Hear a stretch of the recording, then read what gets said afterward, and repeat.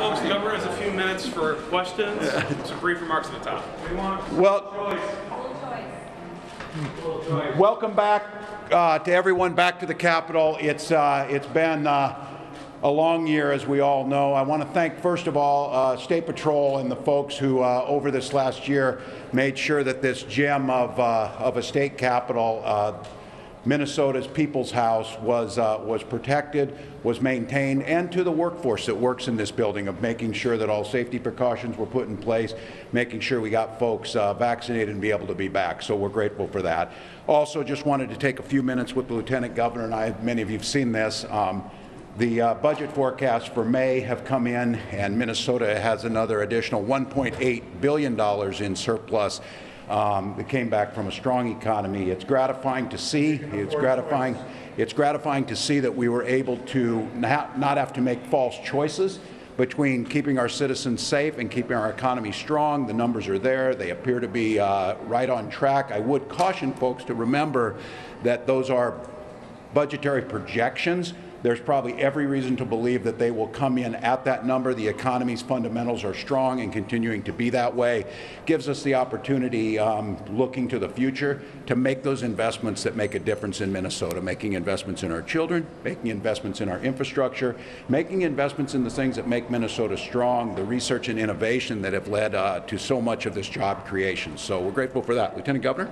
I just wanted to welcome people back to the Capitol. Welcome to your house. It has been, I think, over 400 days that we haven't had folks here, and so it feels good to be back, and we're glad that people's voices and just opinions and advocacy are where they should be. So welcome back, everybody, and to the press as well. A couple quick questions from credentialed members of the press.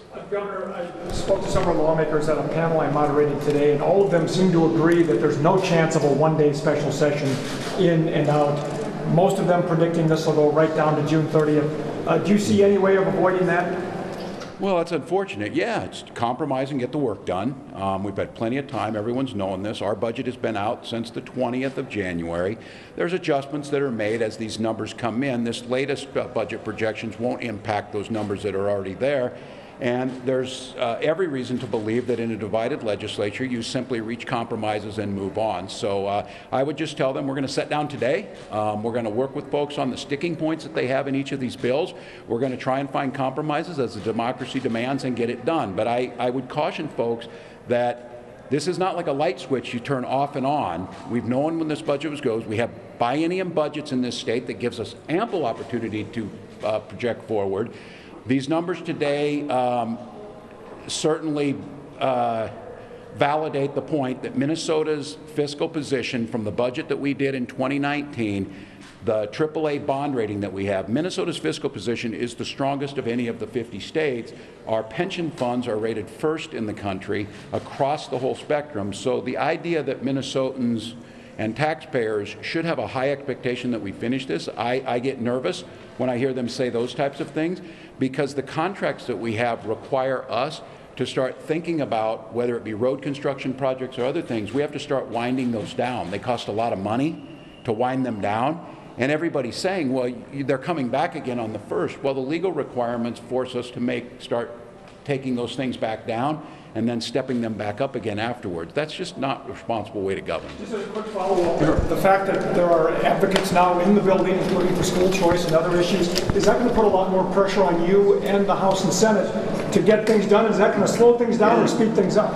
Well, I think one thing is it's great to see that people have their First Amendment rights to express their opinions. These are things that have been out there. I hope that legislators have been listening to their constituents as we have. They're starting to gather these different ideas, and then they come to some compromises. So I hope so. I think it makes a difference. I think you get folks here to express their opinion. They hear answers to some of the questions that they have, and then we reach that compromise. So I think it's a good thing. You're sitting down with who specifically?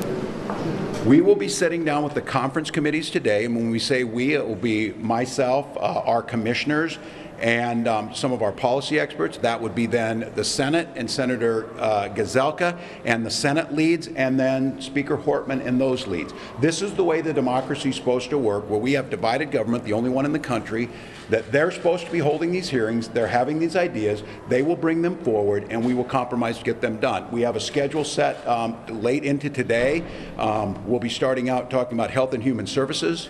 We will do an education budget meeting. We're going to be talking housing, and we'll just move down through the list. And what we'll try and do is that the conference committees will bring in where their sticking points are, and we'll try and see if there's compromises to deconflict some of those things and bring in a budget. That's starting today at 1 o'clock to be able to start getting those done. And then the way that should work is those conference committees should go back, they should finalize what they're going to do, they should get them to the folks who are going to draft these things, and they should be ready. So to Tom's question is, I'm still operating under the assumption that we're going to get these 13 areas worked. We're going to have to do quite a bit of compromise. There's probably not going to be a lot of policy changes because those are the most sticking points. But as far as the budget numbers go, we're very close. Those should be able to lock up. Again, I would remind folks, strongest pension system in the state. We're going to be running about a $3.5 billion surplus. We're going to have tax cuts for 80+% of Minnesotans in this and be able to fund those programs that we need. That coupled with the federal assistance through the American Rescue Plan and what I'm hoping happens with a transportation and infrastructure package, we should be really set. So they'll go back and do that. My hope is that they can get these 13 things done. I plan on working all weekend with them. Is we should be able to come in Monday and wrap this thing up. That would be my hope. We'll see, but that's up to the legislature. Governor, if the state has all this money, what's the problem? What's the sticking point to getting this done? It's ideological on certain things that we're going to see, and there's things that people need to see. We've seen it this year. Through the pandemic, we saw a health pandemic turn into, and it's pretty clear to everyone, became pretty politicized. We have some off-ramps we need to get. You keep hearing me talk about this. We need to get an off-ramp done on the eviction moratorium that kept people in their houses, kept people safe, but we also need to get that done so that landlords get paid. And what we've been saying from the beginning, and this is absolutely the case, that if the eviction moratorium ends tomorrow, there is no legal recourse for any landlord to be paid through the federal assistance fund. So I've been asking since January, why don't you guys just write it into law? And whatever you come up with, I'll sign. Whatever comes out of the House and Senate, I will sign. We'll get eviction moratorium, we'll move out. Those things are not done yet. And so those have to be taken care of because we have to figure out that off-ramp. And then, of course, there's concerns as we talk about a whole spectrum of things from police reforms to public safety and how we think about post-pandemic, how we do that. And then there's going to be folks that are going to want systemic change in areas where the difference is too great, that there will just be a stalemate and a status quo will maintain itself. I don't think, for whatever reason, folks have come to that conclusion that they're not going to get everything they want. They're going to have to compromise to get there. One more today. Where are some of those biggest sticking points, and how do you resolve them between all the people in the room? Yeah. Well, having done this the last cycle, the last biennium budget, and again, I'll make the case that the budget we came up with together in divided government put Minnesota on some of the strongest financial footing that we've seen, and that's being proved out today with those numbers. With that being said, the numbers are, and Theo's point is right on this, the numbers are there's no revenue increases, there's tax cuts involved, and there's investments in things of making sure we're coming back from the post-pandemic as far as summer school, some of those types of things that are out there.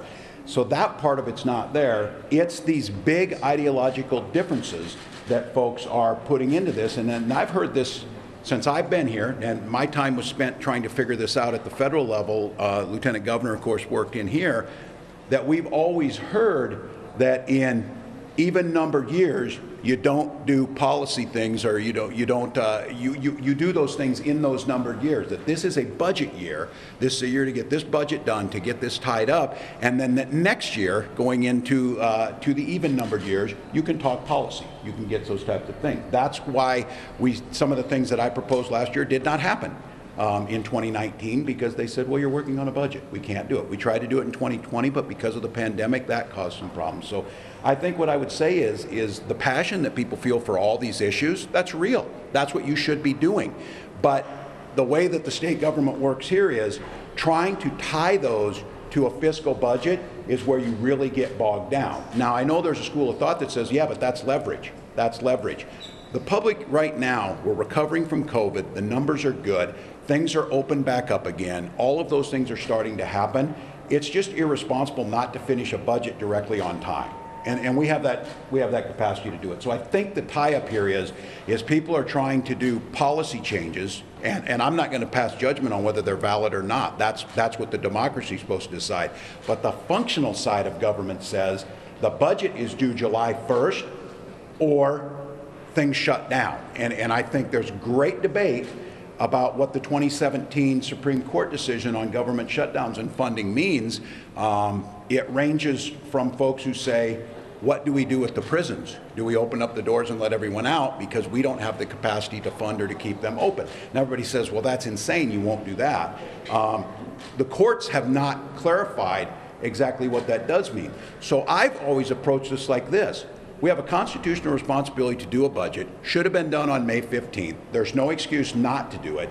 We are now down to the end of the wire. You want a whole bunch of things done on this. It isn't going to happen. What we should do is finish the budget numbers, the straight budget numbers, reach a compromise on that, because from a taxpayer perspective, no increase in taxations, revenues are solid, and investments in the things that we all can agree upon are there. So we'll see. This is going to be, the special session will probably be called, and the legislature will reconvene on Monday. But I think for now, and Lieutenant Governor and I were talking about, this House is open. We've got folks here passionately advocating for their issues. Is exactly what they should do. This is the normal that we kind of wanted to get back to, and now democracy can be done the way it's supposed to, passionately, respectfully, and at the end of the day, reaching compromise. Governor, are you going to do another emergency order? Monday we will. We will extend as we come to the end of this. It's another, we are now at a 15-month low in terms of infections. We had 8 more deaths today, but our numbers look solid. Our vaccination efforts are still taking place. I think between now and hopefully Monday, we can figure out this off-ramp on the eviction moratorium. And then I think there's a date certain where there's just a very few things, vaccinations and some federal help that we're getting, along with the 45 other states who are in the same space as we are. But we will do that on the 14th. And that should lead us into, I would guess, if not the final, one of the final times we need to do that. So I think from the legislature's perspective of not having to come back in 30 days, to wrap this thing up next Monday or Tuesday and move on. All right, Governor, before all said and done, are you hoping for a bonding bill?